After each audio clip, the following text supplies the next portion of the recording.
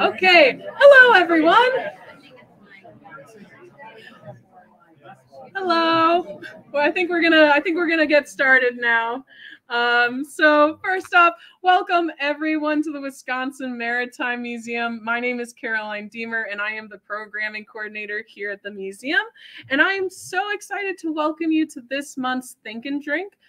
Think and Drinks are a monthly free speaker series that happens on the first Thursday evening of every month. This year, in celebration of the Covia's 80th anniversary for her keel lane and her launch, we are hosting a year of free talks that are all about interesting and often untold stories from World War II. So if you like this one, hopefully there's check out our calendar. Hopefully you've got a couple other talks that might pique your interest. They're all really cool and interesting. Tonight we have a really exciting talk for you. We've got this lovely panel here of some fantastic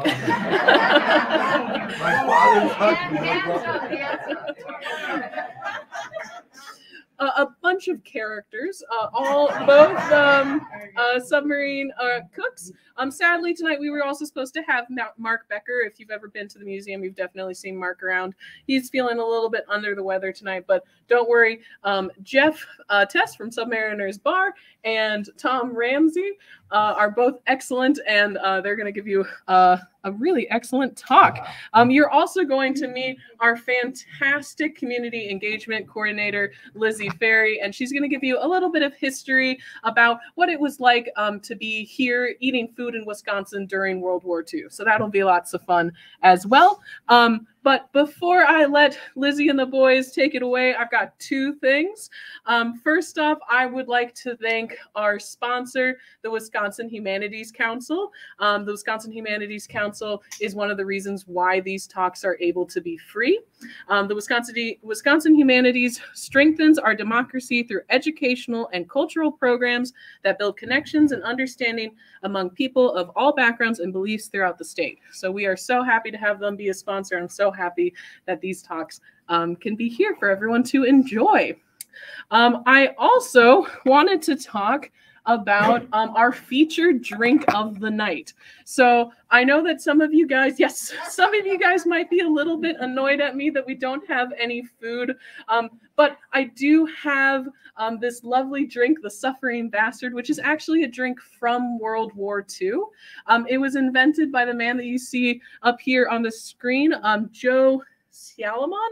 I'm so sorry if I mispronounced that, who was the bartender at the Sheepherds Hotel in Cairo, which was a really, really famous hotel.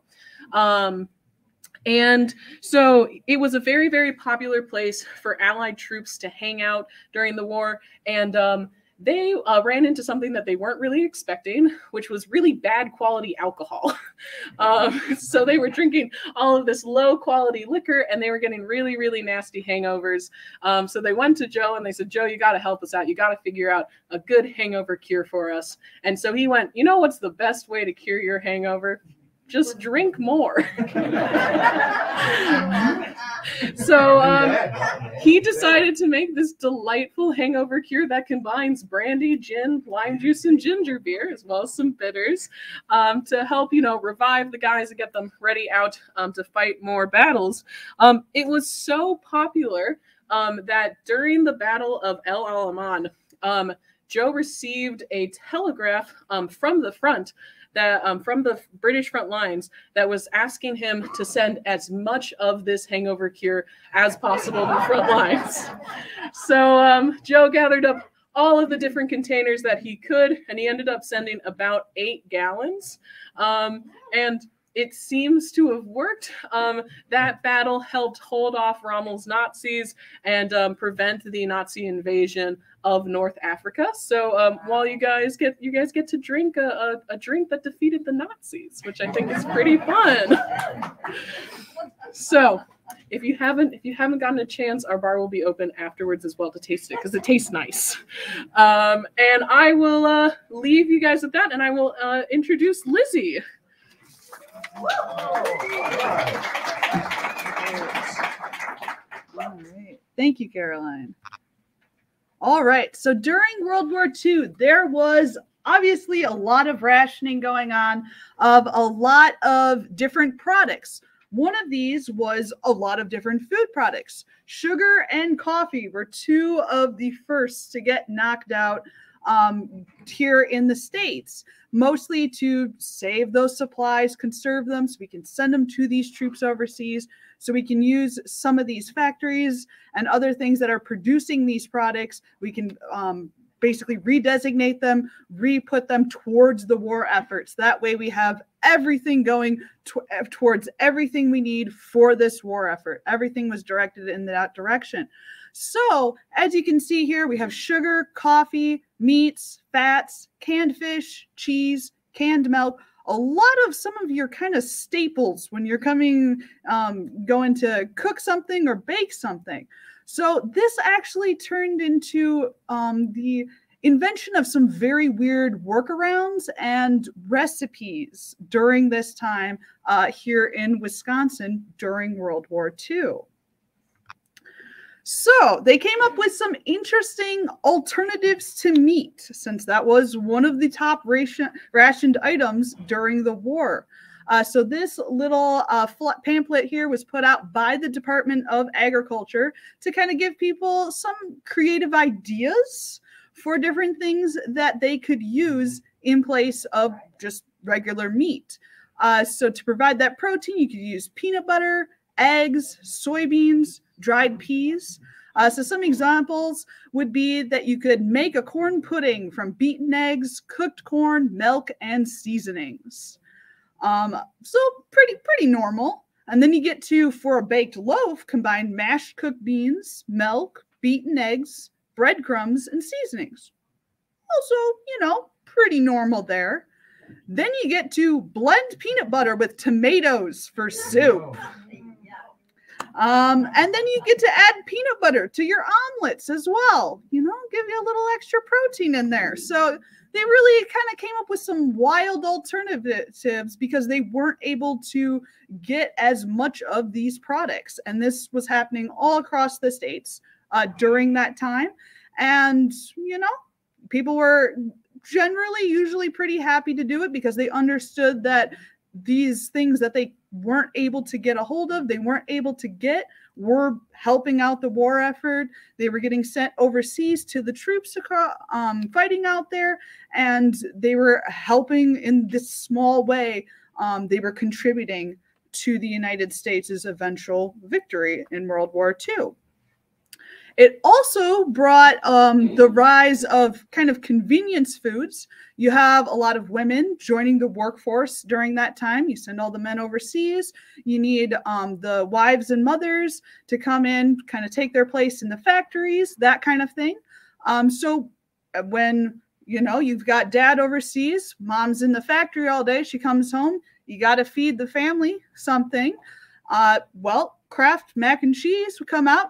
13 cents a box, 7 minutes to cook, and it's going to feed 4 to 5 people at a time. So that's kind of started the rise where these kind of convenience foods, things you could just heat up, make quickly, and would feed you and have all those different kind of components for a nutritious meal, or at least something that's going to fill your belly for a while.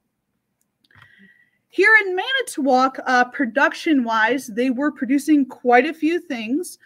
Two of my favorite fun facts about the home front, particularly here in Manitowoc, is that we produce a lot of eggs and a lot of peas. To be precise, Manitowoc County chickens, all right? You got your chickens. They produced enough eggs, bless you, during World War II that every citizen in the city of Manitowoc could have had 15 eggs per day if they really wanted to.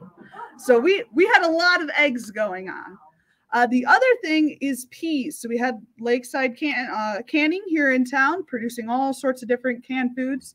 Peas were a big crop here in town. There was actually 3,720 acres set aside here in the county just to grow peas. So eggs and peas, those were those were kind of our big staple crops here during World War II, and produced a lot of different things, both to provide people with food here locally, as well as sending things overseas and all that good kind of stuff. So with that kind of brief overview of what it was kind of like here during the war here in Wisconsin, we're going to look a little bit past the war. I promise both of these guys, I would not say that they were from World War II at any point during this presentation. But we're going to kind of transition here and get some cool, interesting perspectives from these two gentlemen here. Are we supposed to introduce ourselves?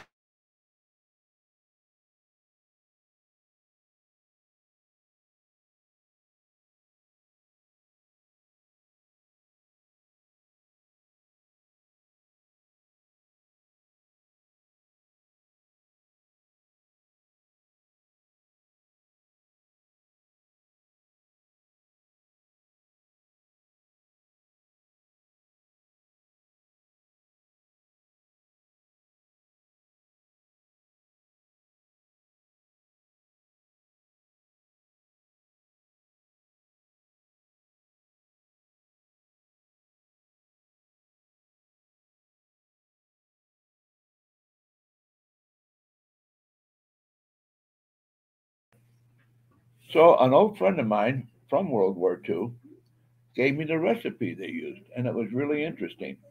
You would make your liver, slice it down, bread it, dip it in milk overnight, then get rid of that crap, and then you fry it, put in onions, layer of onions, put it in with some beef base, and then cover it with all things. I almost died.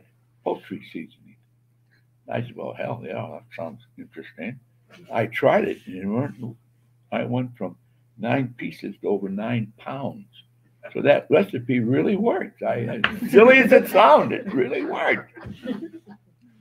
But cooking on a submarine is always thrilling due to the fact that, for instance, birthing. In the cruise, okay, when you go through the boat, you have the berthing area and so forth. And what people don't realize is they put food underneath everything. They had canned foods in number 10 cans, 6 to a case, and they again. And I was talking to a crew member, and he was telling me, and they made it all the way through berthing. When you in the cruise mess and you walk over where the heater is, where the mess cooks would wash the dishes and that, you look down, there's a hatch that goes down there, and that was the chill box and the freezer. So when you're at sea, they converted the chill box into a freezer so they could haul more food. Then they had straps, and they had number 10 cans pan as far as I could see, I guess. But the thing about it is that it was very interesting during the war that they had to keep the food going no matter how you look at it. And the thing about the cobia is the difference between a modern submarine today and the cobia. The cobia could dive for a small period of time, whereas idiots that were on the nuclear boats, crap, we'd always were submerged. I mean, months. You can ask my wife. I'd come in looking kind of weird looking color. Okay. And we talked funny, but I am serious. It was just quite interesting on the boat. And the longest period I think I went was 3.5. We ran out of food, if you can believe that. And the submarine was supposed to replenish this. It broke down. So another sub was going to come out there and replenish it. Because in the meantime, we were underneath the Enterprise and keeping the Russians at bay. This was during the Iranian crisis. And I was, the captain, was running out of food. So he said, okay, we did away with mid-rats. That's the meal at mid-rats, where it's not the middle of rats. It's literally a ration that was normally leftover food. And then all of a sudden, no more eating what they wanted. They had to literally, oh, it was funny, tell the crew that, okay, no more just going in there and getting whatever you want. Really? Yeah. Because as the night baker, I wouldn't care if people would come in and cook and all that behind you. You don't care as long as you clean up your mess. And but it was really funny because we kept running out of food. And finally, I did away with soups and I did all this. Then I put in rations where they would got a portion, and then that was running out of food. Finally, I told the manager, we're running out of food. He said, the heck with it. And to tell you how bad it was, the last 3 days before we could surface and load food is I made a peanut butter. First, I made a paste of flour, cooking on the grill with 3 tablespoons of peanut butter, because that's the ration of, what would you call it, Kate? The protein that you needed to stay alive. And this is what we ate, 3 meals a day. So when we went into port, we had to be load stores. And I always loved it because the submarine crew is different than the rest of the crew. And we were up next to a tender, and the captain yells over, he says, did you get my ice cream? I said, no, Captain, you're a diabetic. You can't have ice cream. I want my ice cream. No. And all of a sudden, because what he was doing was that the food was coming in, he was writing it off the list. I had 3 hatches open. Food was going down 3 hatches. The chief of the boat was running around giving everybody something to drink because it's kind of hot over there. And we had to be done out of there by 6 in the morning because of the Russian satellite was coming aboard. So we broke I really worked really hard to do that. But it was really funny because all of a sudden I heard this voice says, XO, if an enlisted man talked to me like that, I'd throw him in the brig. I turned around and said, oh, don't worry about it. His ice cream's already aboard. First thing I did. Well, it doesn't matter. You were talking disrespectful to him.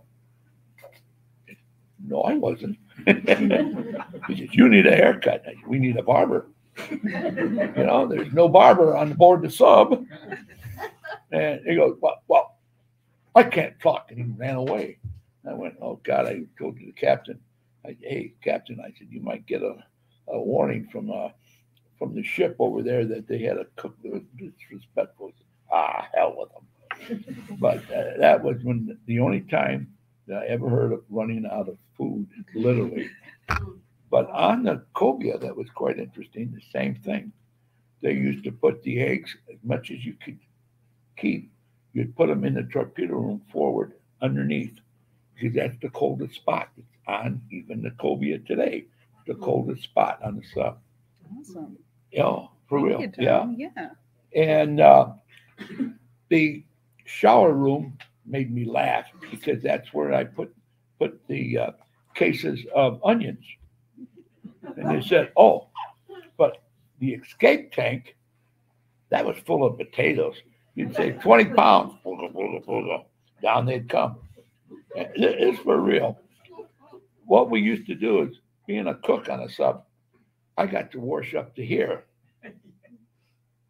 Crew can only wash up to here. In other words, we took sponge baths that best we could. On the cobia, that drives me nuts. You can ask Karen this, drives me nuts. They had a water spigot.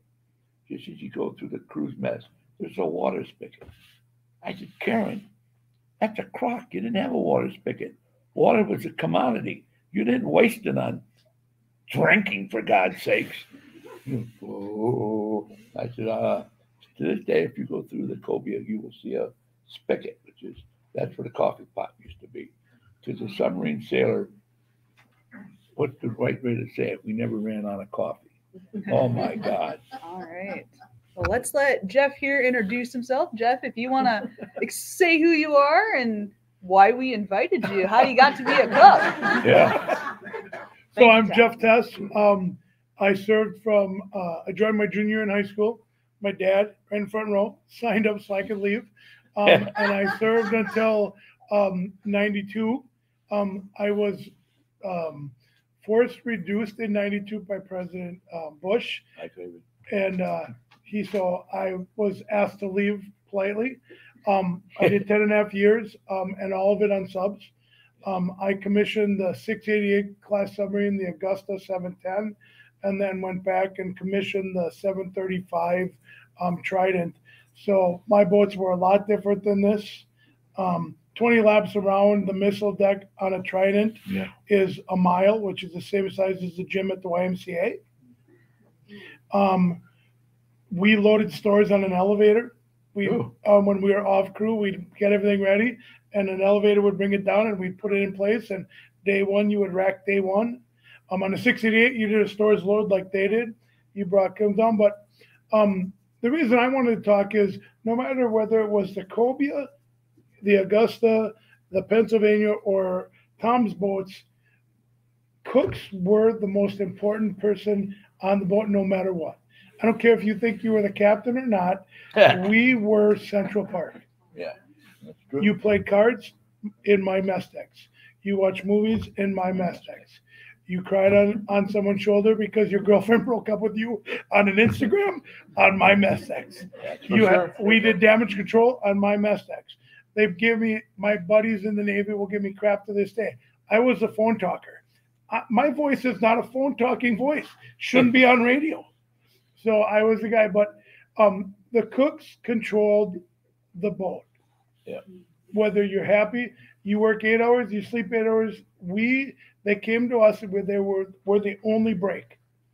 I served during the Cold War, which is a little different than World War II, but we also were in very tense times. I was in an incident in October of '88. You can read about it if you want to look. 17th, we might have hit something underway. And during all that stress, it was the cooks who controlled what was going on. Chocolate chip cookies, I wrote when I was on TV last year when I opened my bar. Chocolate chip cookies are gold. Yep. They're still gold. Sticky buns are gold. Tom and I shared one thing. We were both night bakers. Yeah. On my first boat, I started baking, and my captain came up to me and said, "You are never doing anything but baking ever again. This is your job." Yeah. So I actually have a culinary degree in cake decorating and baking. Why? I don't know. I baked one cake professionally. I dealt with one bride in my life. One. That was enough. But and now I own Submariners Pub. I see a lot of my regulars in here. Thank you for being regulars. But Submariners Pub is the same thing as the Galley. It's a place to gather. It's a place to tell sea stories. It's a place to come, and it's Central Park again. And that's our life. That's what we did for his 20 years, my 10.5. We served so people could serve. Yeah. So, thank you, Jeff. Very good.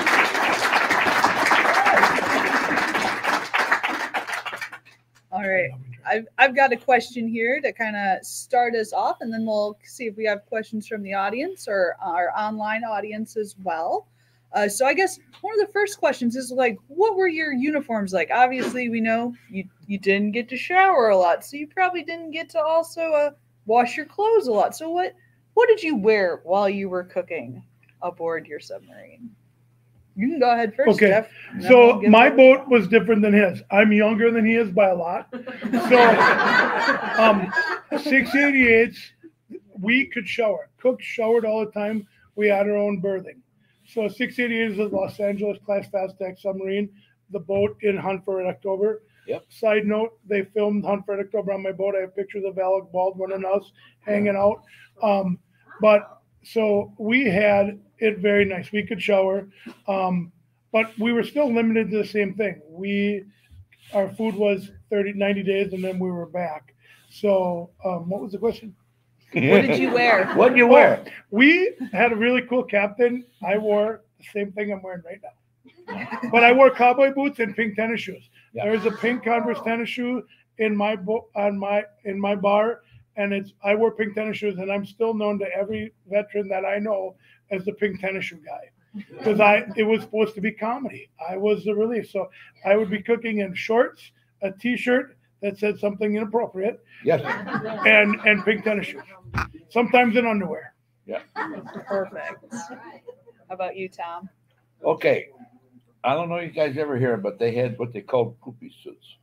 They one-piece suits that they would wear. Now I cut mine off, and I just wore a T-shirt that maybe Polish Power, Black Power, whatever. So he's right. We whatever. That's what it was. And 688 class isn't interesting because the Omaha was the second one, and Los Angeles was the first one, and it stayed next to the pier. It never went out. I think it was scared of water. We're not sure. But it just sat there. But it was fun. We wore a poopy suit. So when I went to shore duty, I asked him. I said, I need time off to get some clothing. And this chief said, well, we should do a sea bag inspection. I said, really? First, you got to give me a sea bag.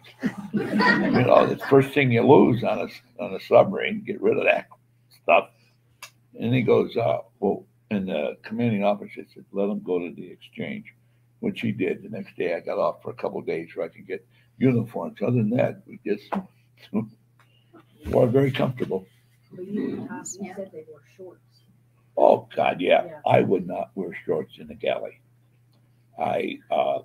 No way with the deep fat fryer and I loved each other. And let me tell you, I did not wear shorts. Now, on his beloved cobia, they show him bringing that one gentleman that got shot out of the water.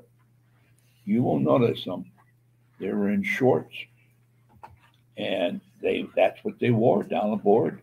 I asked the crew member, I said, did you really wear shorts? And he goes, well, yeah, because it's hot. It's terribly hot. Too, we can't wash them. So we'd get topside. The captain would have a call, and we'd all go take a dip, come back up, lay on topside, close our clothing, away we'd go again. And basically nothing really changed, did it? Nope. No. But that's why I still to this day, I will not wear shorts in the galley. Fair enough. All right. So did we have any questions from our either in-person or online audience at all? Yes. If you were a bakery chef, why did you have to worry about the deep fryer? All right. So yes, if you were a bakery chef, the night baker, why did you have to worry about the deep fryer?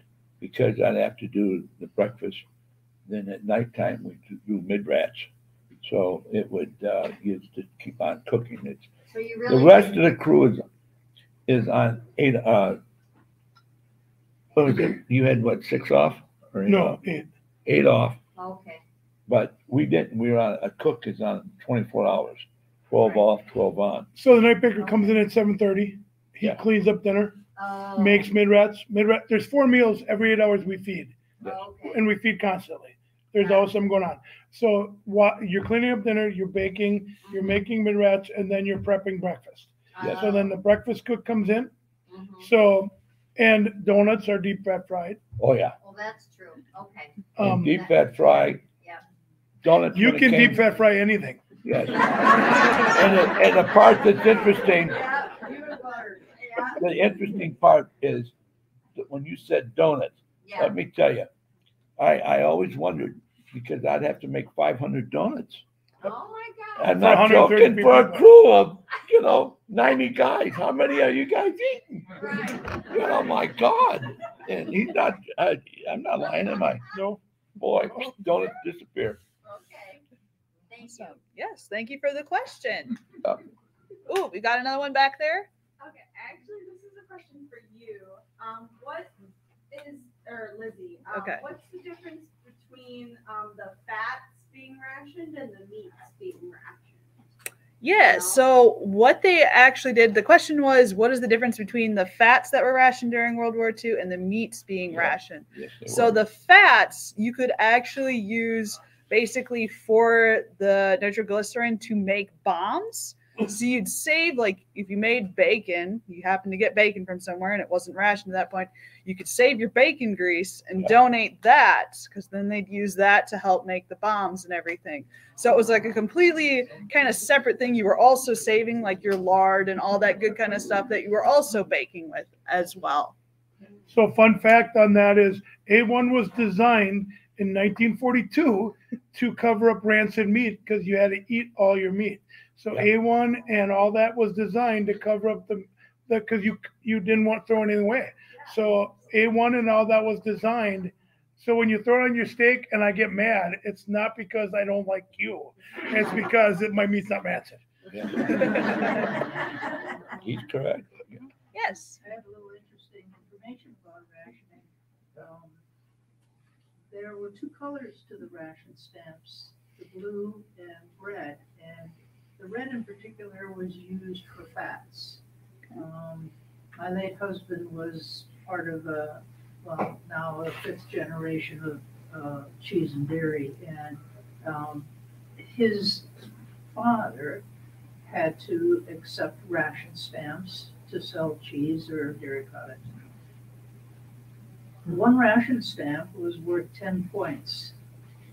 And if you perhaps bought something that cost 8 points, there had to be a way to give you change without giving you money. And so, I forgot the name of the department that produced it, but they had tokens worth 1 point.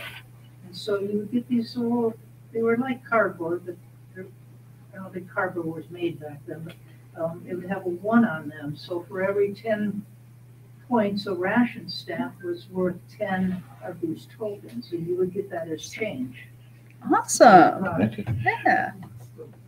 This is a shameless plug.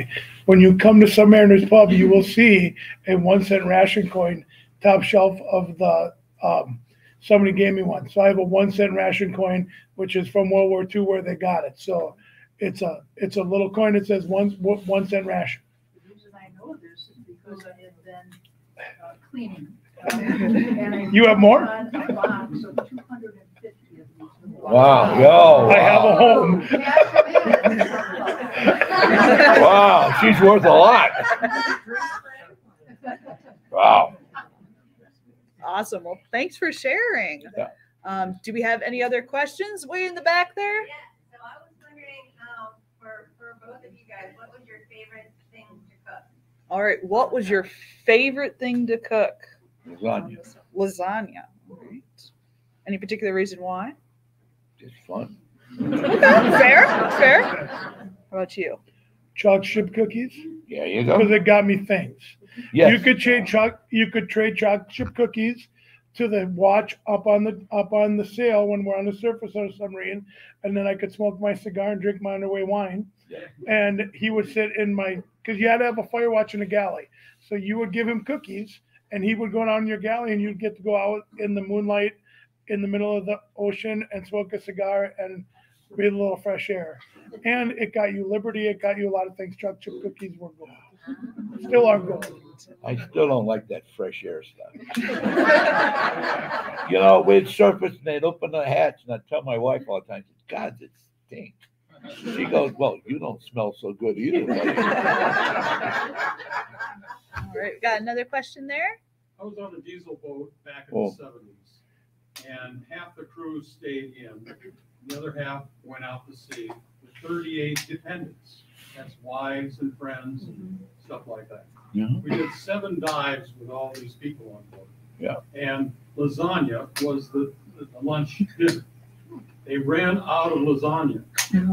So the last group to be fed, it was the downfall was steaks. Immediately the cooks brought out the steaks, and the last group got steaks versus lasagna. Well, that's true. There you go. A solid fact, and even in World War II, today's submarine gets $6.32 per sailor. Today's surface craft gets $3.05 per sailor to feed. So I have 133 at $6. They have 5,000 at $3. I win every time. Every time. And the thing that I always liked, Per day.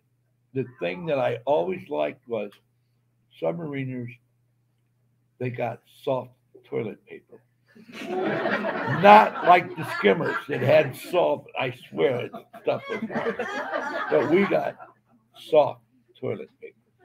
There you go. There you go. Another question there in the very back. Yeah, I was an Army cook, so We're sorry. Sorry. Oh. Yeah. Yeah, it was. But it looks like our recipe cards were pretty similar. I'd really like to get a look at those. What was the nomenclature on the top of the recipe card? So the AFRS was designed in 1967 to unify all the military. So your American Forces Recipe Card Service We're the same. were the same. All We're the same militaries thing. were the same. They just put different names on it, and I did some research on it before this today. In 1858, the Army was the first one to unify recipes. So in 1858, the Army put it together, and then in the 1960s, the military joined, and it took the recipes from all the services and combined it. And there's literally only been 15 changes since the beginning. Banana salad. No. If you look at a recipe card, and same thing with the Army, our cards did for 100. There's also a card that does 500, and they have a card for 1,000.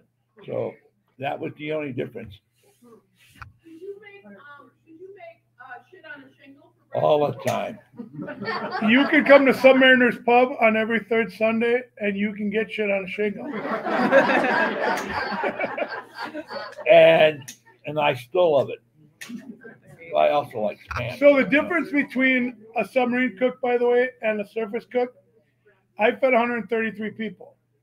A number 10 can, which is the big can with corn, feeds 25. So for 133, I'd opened 6 cans of corn. My dad was on the Yorktown. That's 5,000 people. That poor son of a bitch opened 400 cans of corn. Wow. And there was one cook who just did corn on a carrier. What's your job today? Test corn. No, it was fun cooking on them. Yes. On the new boat that I was on in Holylock, Scotland. Yeah.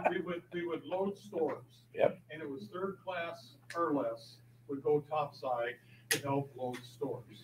Wow. We always sent all of our third class in the engineering spaces up there because we would steal and capture stuff that was supposedly for the entire crew. All the sticky, all the almonds and pecans and all that stuff. The mixed nuts. Us Mixed nuts. nukes would steal, Yeah. take down to the engine room and hide it above maneuvering. And the cooks would come back in during the patrol. Just please, give us some nuts. For No, he's correct. Yeah, but you needed my underway wine underway. Yes. So I got my nuts back. All the time.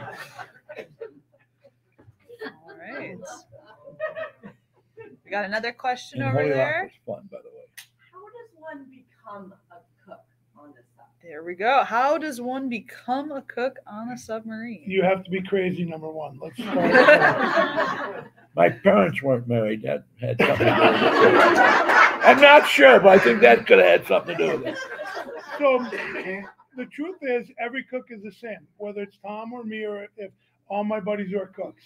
We have this call to serve, and we want to serve because the truth is, when you feed somebody a good meal, whether it's today or tomorrow, the next day in 1965, I make you smile. So we grow from that. When you come to my bar and I feed you and you say it's great, it's the same thing.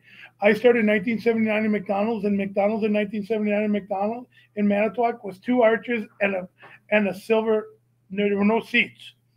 Then they closed that. They shut those doors. I fell in love with pleasing people. Yeah. I fell in love with instant gratification of making something that made you smile. Yeah. And I'm still that way today. I'm driven that way today. So is Tom. So is every cook you know. We want to make your day better by the food we produce. Yeah, Period. he's not lying. Nope. 100%. So you didn't really have any cooking or baking or any kind of experience from home before you? My mom sucked at cooking. There you go. There you got it. My dad's right there. My dad cooked. So my dad taught my mom to cook. And we learned survival. to cook. We learned to cook. And the Navy sends you to this really cool thing when I was in, this is my book from culinary school. So you get a basic culinary school, you learn how to not burn water. Then you go to the boat and you learn how to cook. So I learned more when I was underway than I did when I was in school, but I learned the basics. But I love to cook, like even at McDonald's, I love to cook. I love to be in the kitchen. So, and that, I think that's what drives every cook that I know, is that we just love to cook. How you started? Oh, I had no choice. I couldn't, like I said, my mother was terrible, but I couldn't talk when I was young. And now people say you talk too much, but the kids, the good kids, they always like to get to the cripples and that and beat the shit out of us, you know. So I was, as usual, in a fight, and they pulled me off, and this cook was standing there. It was the first man I ever met that had a hair lip, and he talked with a lisp. And he said, "Then you talk." And I go, "No." So I went down and I started cooking when I was in third grade. Yes, and I went to different schools, restaurants, and then I went to chef school in Chicago. And I was working at Playboy Club when I got drafted in the Army, because Playboy Club was the greatest spot that God put on this earth. We were up high and they had to speak, and we had to look down. God, it was the greatest job God put on this earth. But no, that's how I started to cook, and it was really funny. I walked into this in Chicago. I walked into this store and I said, "I got to make lasagna." And they said, "Well, you ever made lasagna?" And I said, "No." So this woman invited me, a girl, and she was really funny because everything cost $1.250. You know, where she comes from, Italy, everything was $1.250. And she taught me how. She says, if you're going to make lasagna, first you had to learn how to do the noodles. So I spent 3 days making noodles. And then you had to learn how to make the sauce and how to take the tomatoes and to peel them. You guys ever peeled a tomato? I looked at the guy and said, "What are you, on drugs?" I'd never seen a peeler for a tomato. Right. You know, you cut them around, dip them in boiling water, boop, up. And so it was kind of interesting. That's how I started cooking like that. Plus, I'm not lying. My mother could not cook. Again, I'm not lying. You can ask my wife. To this day, my mother can't cook. God, it's horrible. Awesome. Well, thanks for sharing. Yeah. Do we have? Yes. Do we have any other questions so far? Yes. Did it get rough under the water or no? Did it? Your pots and pans around? Oh, Did it yeah. get rough under the water? Yes. A cook's worst nightmare is angles and dangles on a You boat, got that right. whether it's that thing there or ours. Now, in today's new subs, their ovens are beveled, so they roll with the freaking things. Really? Pussies. Boy, that's the one I was on. Wimps. But no, yes, terrible, absolutely terrible. Once you're underneath the water, even with this at 100 feet, it's bliss. It's just until they're doing drills but yes, we had an egg hanger, and that's a machinist mate who handled the diesel, designed us wedges. So when we did angles and dangles, we could shove wedges in because your cakes, your pies, whatever would end up in your oven, and then it would be hours of cleaning an oven. And can I say one question with that? It's true, because they forgot to call me that they were going to go up and do angles and dangles, and of course they did. And I walked up to control them. This is not a joke. With the pie, and I threw it right to the damn floor. And I told the captain, "That's your dessert." And I walked away. And he turned to the helmsman. He goes, "Did you call up the galley to even tell them we were going to do this?" No. This gentleman, who was an officer, had to go down and do all my pots and pans at night because they should have told me they were going to do this. I wouldn't have put them into the oven. Honest. And once again, you're dealing with a 90-day supply. And that gave us more power than we deserve.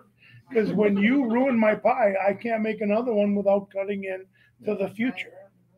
So that became important because submarines don't always get to go home in 90 days Nope. to refurnish. No way in that. I spent 286 days away from the United States once. And I want to tell you something. You eat whatever you can. Yeah.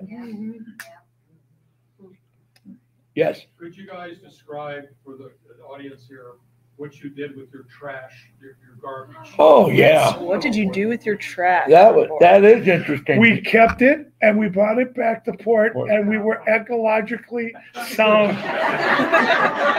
Now, okay, excuse me. He's correct. Right.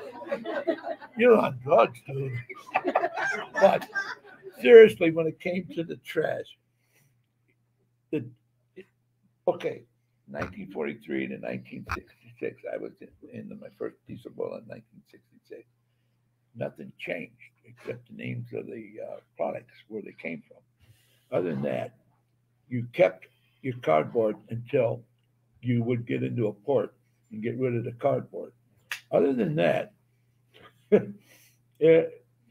they had garbage cans made for us, and you had to roll them, put on the bottoms. They even had on a boomer, you had to put weights in, and we'd shoot them out of the bottom of the ship. And we did that sort of. There are 5 holes that shoot out into the sea on a submarine. 4 torpedo tubes and a TDU, trash disposal unit. Trash disposal. So you load all your wet trash first, which is bags of disposable garbage in a biodegradable bag. And even in 1983, it was a biodegradable bag. And you put that in, and you throw a 10-pound weight in it.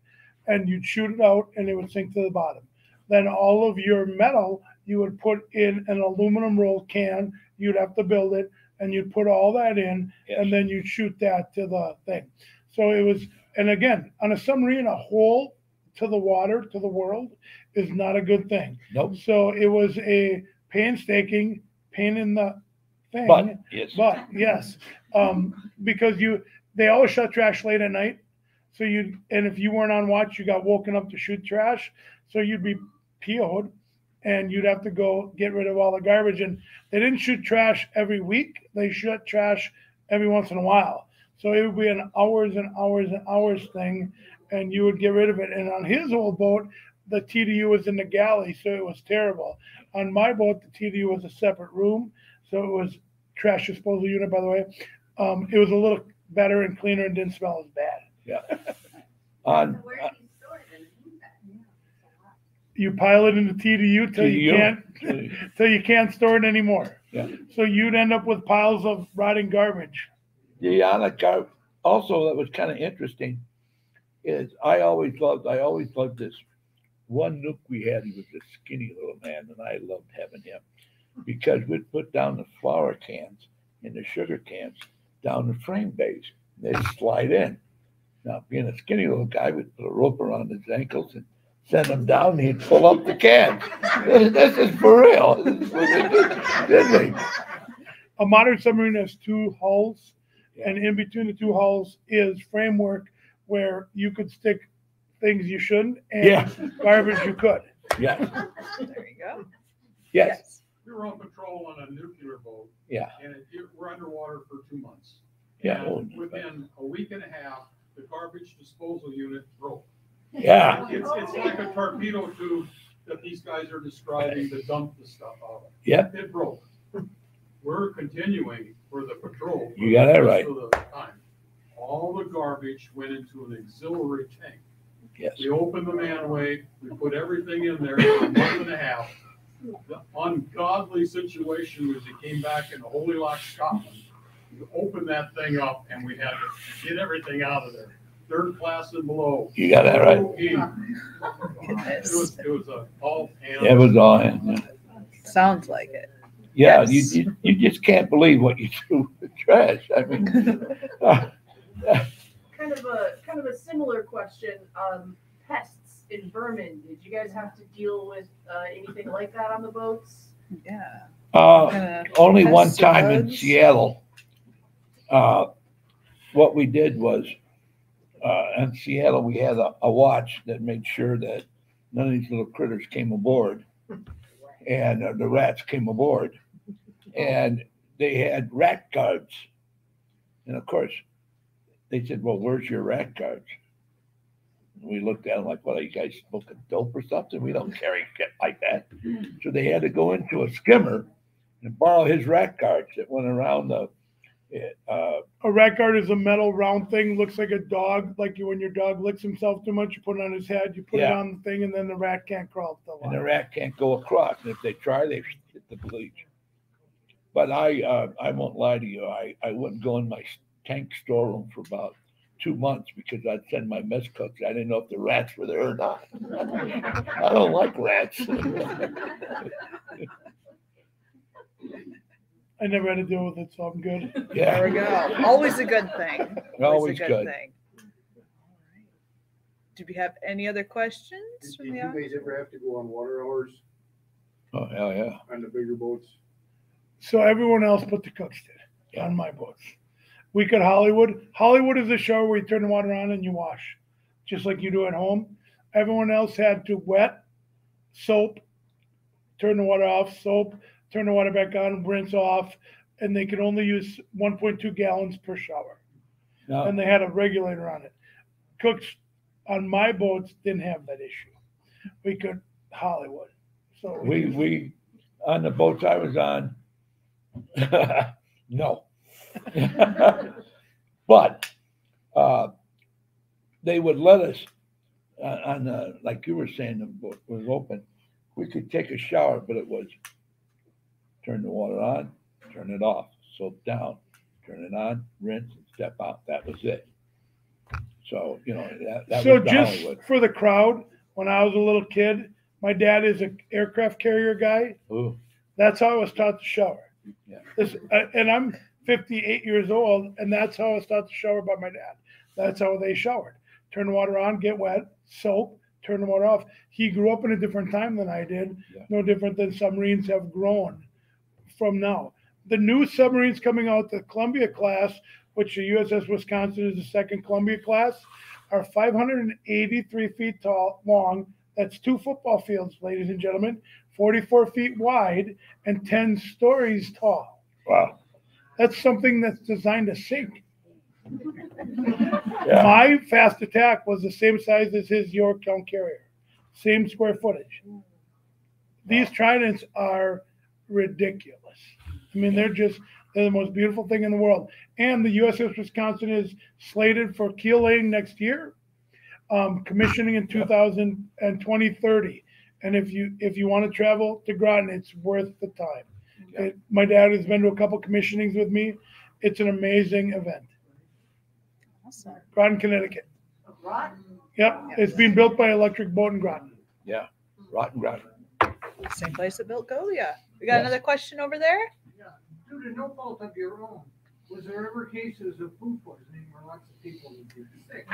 Was there ever food poisoning? One time, my wife and I were on another island.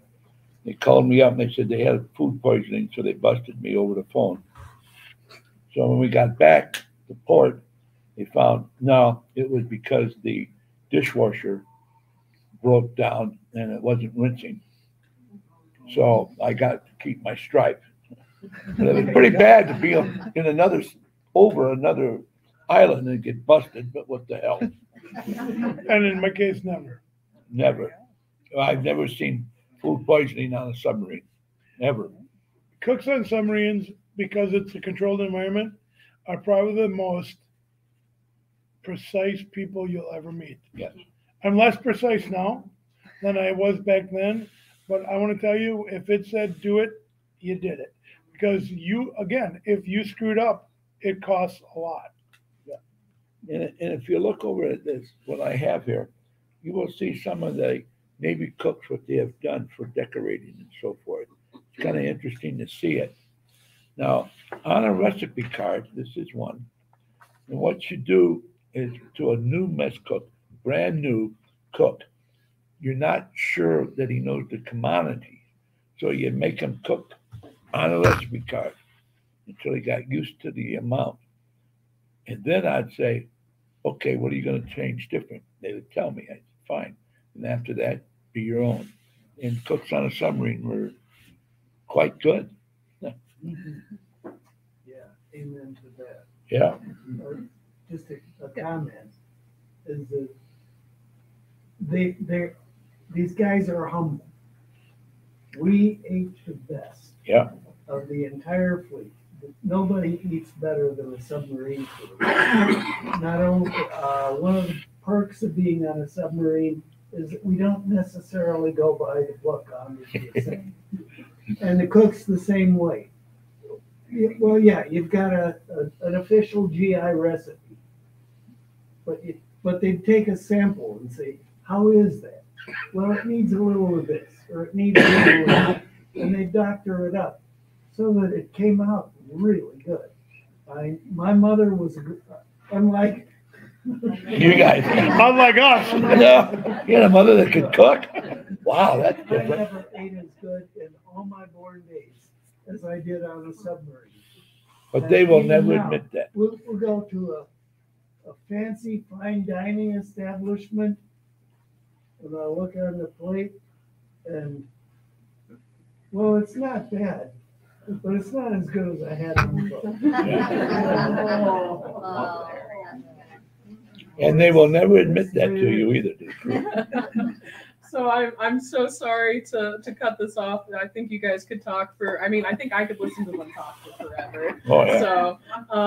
So yeah, if you guys afterwards want to come up and look at some of the recipe cards, if you have questions, the bar is going to still be open for a bit, so you can still chat. But I'd like to have everyone join me in thanking Jeff and Lizzie and Tom.